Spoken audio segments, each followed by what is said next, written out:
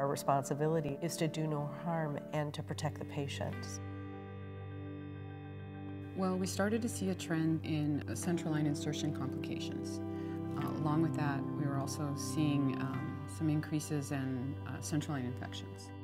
Patients were staying longer in the ICU. They were having to have multiple tries at access.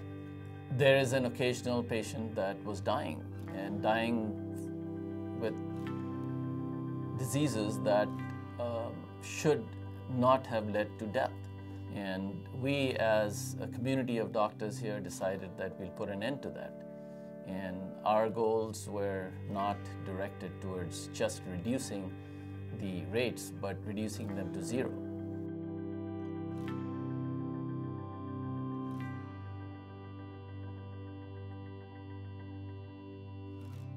5% of people that walk into a hospital in the United States develop some sort of hospital-acquired infection.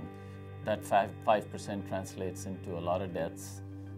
It translates into a lot of disability and a lot of cost. But those percentage points, even going up or going down, is somebody's mom, somebody's relative, somebody's grandparent, somebody's child. So we've got to get it right.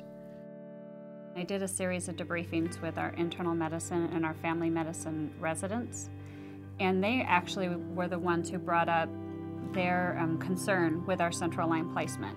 And they felt like they didn't have the knowledge and the skills to do it safely. And so we took that information and we started looking at our numbers and started talking with the rest of the doctors and really putting together the big picture of what it meant to place central lines in East LA.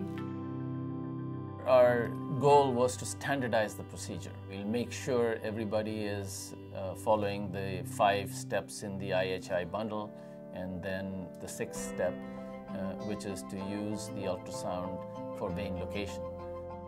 Sonosite was instrumental in helping us develop that program.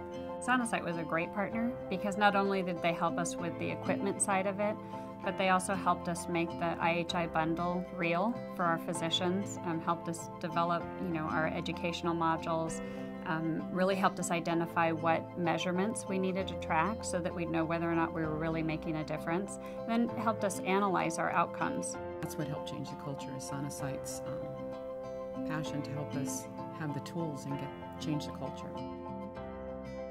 The nurses are our patients' advocates, and if they see a doctor isn't washing his hands or her hands, they see that they're not donning on the gown the right way and using proper sterile technique.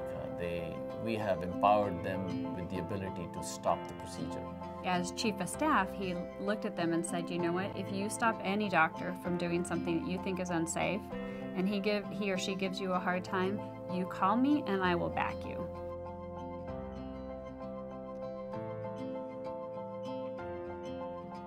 In our hospital, we've reduced mechanical complications to zero. In 2012 here at White Memorial, in our critical care unit, we had a 0 infection rate for central lines. The more days you're in the ICU, the more it costs, and the more the hospital may or may not be reimbursed for that care. So I think what's really been important for us is having a good central line program in our hospital that limits the complications for patients. As we meet with our colleagues in other facilities, oftentimes we share our infection rate, and I think they're a little jealous of us. Well, last year when Leapfrog released the hospital ratings, we came in at a B. I'm not really happy with a B, but I'll take a B. So this year, when they released the hospital ratings, we had moved from a B to an A. So I looked into the details behind why, and a lot of them were right around those safety indicators, one of them being our bloodstream infections and those complications associated with those type of procedures. I think one of the great things about having a project like this is it changes your fundamental belief about what's acceptable and what's unacceptable. And now, for us at White Memorial, central line infections and complications are not acceptable. Anybody and everybody in healthcare really has to believe that anything's possible. You'll never get the outcome that you're expecting if you never start to try to think about the possibilities of changing a process And change is hard and difficult, but if you never start, you'll never finish.